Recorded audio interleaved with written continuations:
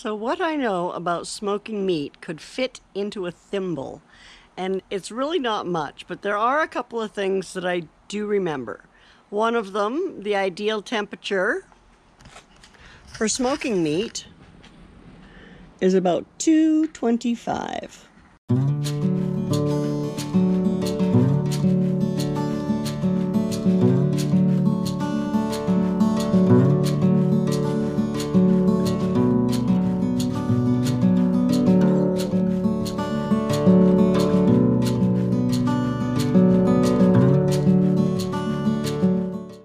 Okay, so we're back in the kitchen and we're about to put our pork, well, we're not quite about to put our pork out on the barbecue, but we're about to get going and have a look at our pork and see how it's looking. But first I thought I'd tell you guys a little bit about why I don't, or why I haven't barbecued in a whole long time at this house. So you would think, you've all been here in my kitchen, and so you know that the door right here goes out onto this beautiful covered deck. And you would think that this would be a little bit of paradise to barbecue on, but it is not. It is so hot out here right now. The sun has been beaten down on this. And, you know, thank goodness we put up the shade cloth, because that really does make quite a difference. But it's just scorching hot on here. I am not going to be standing out here cooking at this time of day. And I'm not going to wait until 10 o'clock before I come out here and cook. So this deck, as lovely as it is, does not get used for barbecuing. Okay, so again, here's my kitchen, right? And I have got to go all the way through here, all the way through the Dave Cave, which is a disaster because of the electrical problems we're having. I'll tell you about those in another video. And I have to come out here, and I have to come down the stairs and out to the backyard to be able to barbecue.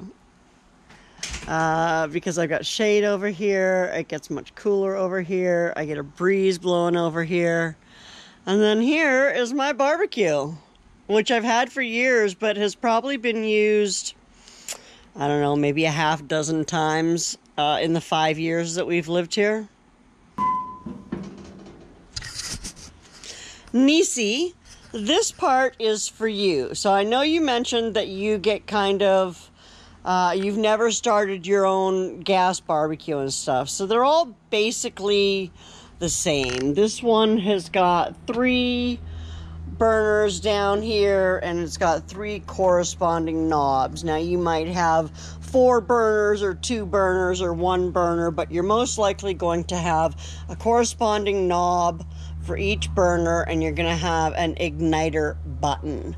So I also over here have one of these little, I don't know that that's been used more than once or twice the whole time we've owned this.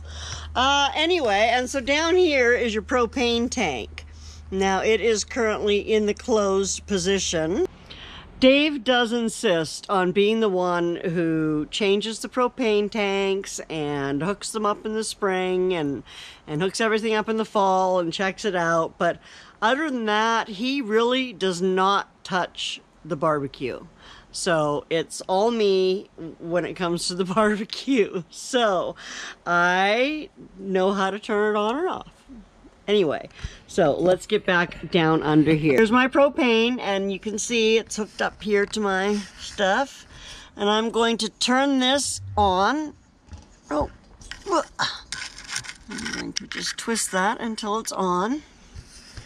And I'm going to come up here. Now I'm only actually going to be turning on one of my burners today, and it's going to be this one. So I'm going to turn this to the lighting position. You can see that little Little lightning flash there, and then I'm just going to push the igniter button, and that just fires right up. This hasn't been on for a while, so I'm going to go ahead and start them all up. So I can turn them all to on, hit my igniter, and I don't know how well you can see that down in there, but there's everything lit up. Well, actually, let's just go through and I'll show you how you turn it off again. Okay, so that's super easy. So you're all done cooking and you just turn your knobs into the off position. And then you come directly down here and you close this. Righty-tighty. Righty-tighty, lefty-loosey. So yeah, so there you go. And that's it. Everything's off. You might want to leave. I usually leave the lid up and let it cool down for a little bit before I close it all up. Clean your grills, all that kind of fun stuff. I'm going to show you what I'm going to do to modify my electric grill into a smoker, which I have not done before. So I don't know how well it will work, but in theory, it should be wonderful. So let's give it a try. So here now is my pork loin that you watched me rub last night. That sounds kind of... But anyway, I'm going to sprinkle a little more rub on it and give it another good rub down. And I want to make sure I get these ends this time. I didn't get those very well last time. So I've actually had this apple wood just sitting with all my outdoor stuff waiting for the day I was going to actually do some barbecue again. So as I mentioned, I'm going to try to turn my gas grill into some kind of a smoker. Thing I need to do, obviously this isn't on and hot. The first thing I need to do is cut this open.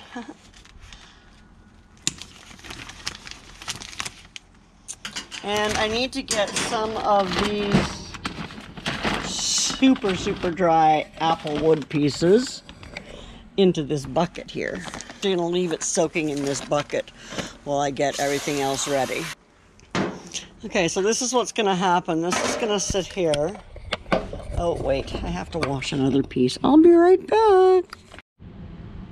Okay, so what I'm going to do is I'm going to take this out. And I'll just set it there. And I'm also going to take this off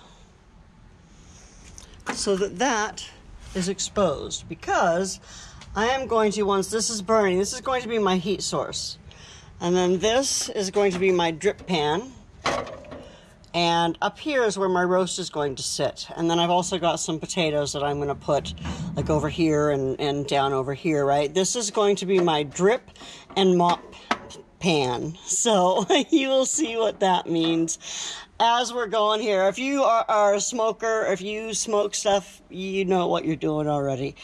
It's been a long time, and I've never done it in one of these barbecues. I had a smoker when we lived in Oregon and loved using it, but haven't had one since I got here. And yeah, so this is going to be a pure experiment. I'm glad you're here for the ride. So here is what I'm going to use for my mop and drip pan. So this is a Moscow Mule. It is made with real ginger, and it does have alcohol in it. I found it to be very gingery, enough so that I don't want to drink these, but I think mixed with this fabulous Monticello Cellars wine vinegar garlic lovers is going to be fantastic as a mop over this meat. So here's what we're going to do. And I'm going to open this and just pour it into this pan.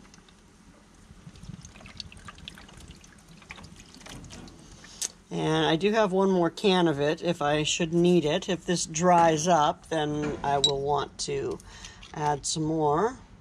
And I'm just going to add, I don't know, 10 or 12 little drops of the vinegar, just to kick that up a little bit when I mop it. I'm only going to fire up this one burner, so turn it to start, push my igniter, and I'm actually going to turn it way down low. And I'm going to close this. And my ideal temperature here is 225. So I'm going to let this warm up for a little bit while I go and grab my roast. So you can see there, I'm just between 2 and 250. So that should be a pretty good temperature. Something else I remember, I'm going to go ahead and pop this open. And something else I remember is that you do not want to see, when your unit is closed, you don't want to see a lot of smoke. Now I put a couple of my wood chunks wrapped in tin foil in here, and I'm hoping to see a big cloud of smoke when I open it, because that will indicate that my wood is working properly and it's smoking and not on fire. Now, alternatively, of course, it could be on fire, so let's find out. Oh, well, not a huge cloud of smoke, but it's not on fire either. So I'm going to go ahead and put, the third thing that I remember is that you want to put your meat fat side down, or I mean fat side up. So I'm pretty sure that this is my fatty side. Yep, sure is. So I'm going to put that side up. Now I've added another little griddle here. I'm going to set that over top of there. And I'm going to go ahead and close this and bring it back up to temperature. And then I'll want to check it again to see if this wood is actually starting to smoke or not. Okay, let's see what happens when we open this up. I need to get these potatoes on here. That's why I'm opening it again. You don't want to be opening and closing your smoker. You kind of want to leave it. I usually check mine about once every half hour, give it a good mop, and then close it up again. So I'm going to get those potatoes on here, and I'm going to give it a mop, show you what that means, and yeah, we'll go from there. I am getting some smoke out of here now, so that is a good thing. I'm just going to throw these potatoes. I want to keep them out of the way. And now this is mopping. So this is my mop. I know you've seen this in my kitchen before, but I'm just gonna, that's that ginger cooler and that little bit of vinegar. We're just gonna mop that on there to keep it moist. Push this back under here so it's catching all the drippings. Give it a good mop again. And bring that out here. All right, now we're going to close this up again. I might move this just a touch. Now it seems to be on fire. We just want it to smoke. Anyway, let's see if we get a smoke ring or not. There, check that out. Well, that is a nice looking smoke ring. And the true test, or the true test, is in the taste. Oh. You want to try, honey?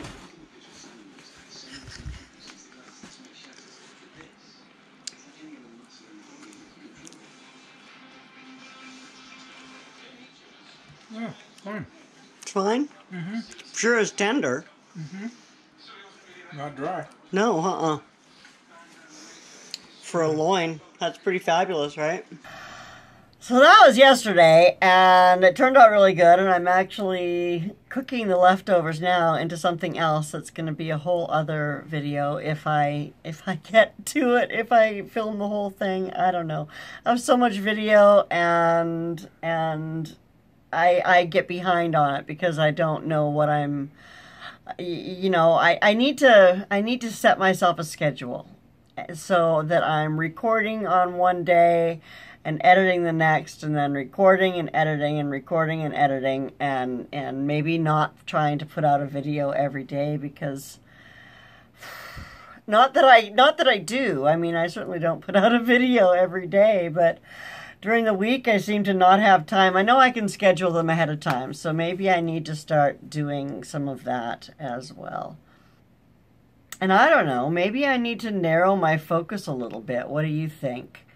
Should I cut something out? I need to get back to the Techie Tuesdays because those are very helpful for a lot of people. And now that gardening season is winding down over here, I can have more time. Although I do still have that big project that I'm working on that's taking up so much of my time during the week that I'm not having extra time to, you know, to be, well, I video, but I mean, I have lots of video and lots of footage, but when it's a week or two old, you don't want to put it up anymore, right? So, I don't know, there's always that. So, anyway, thanks for coming and hanging out. I'm experimenting again with barbecuing because it has been a long time, and that probably wasn't my favorite, I'll be honest.